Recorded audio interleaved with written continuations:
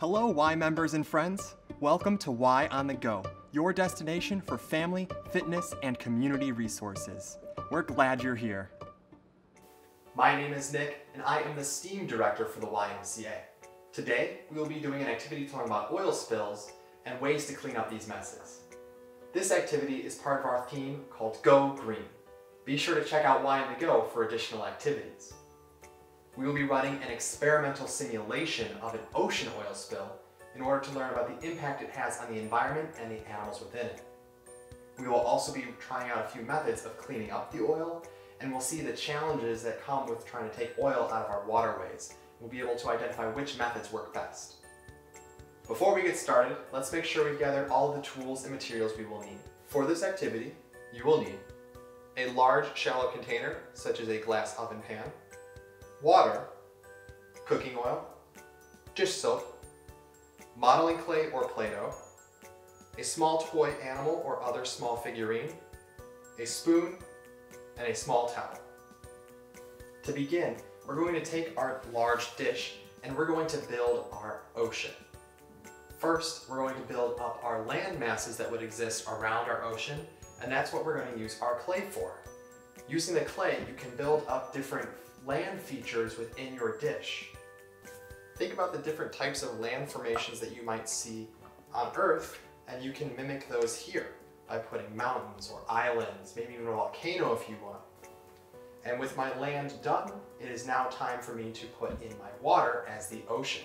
I'm only going to put in enough water to lightly cover the bottom of the dish so that some of my land masses are above water and some are below water. And now with my ocean water added in, I'm going to go ahead and put my toy figure in my ocean. In this case, I have a sea turtle. And now it is time to simulate the oil spill.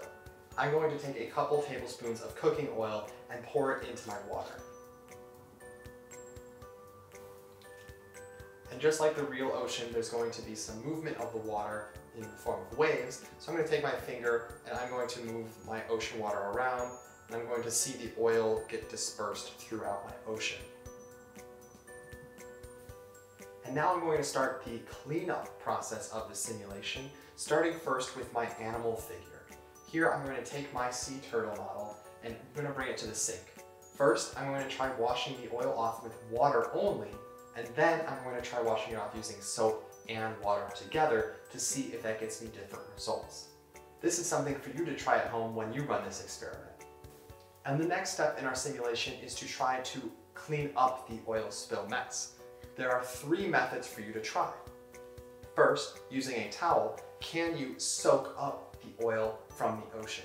Can you use a towel to separate the oil from the water?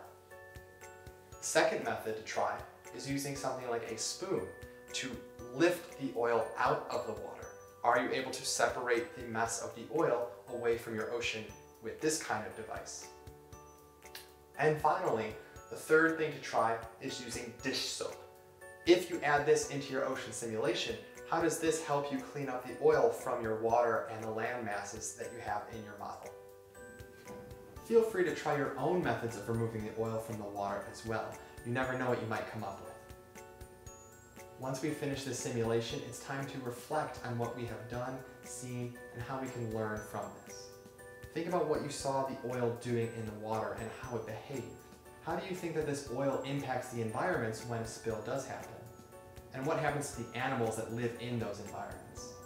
And what ways do you think is best for us to be able to clean up these messes when they do occur? I hope you had a lot of fun running this experiment at home. Take care. Thanks for joining us today. When you're at Y on the Go, you're in the right place. The place for fitness time, family time, community time, anytime. Be sure to check out all of our other videos in the link below. See you again soon.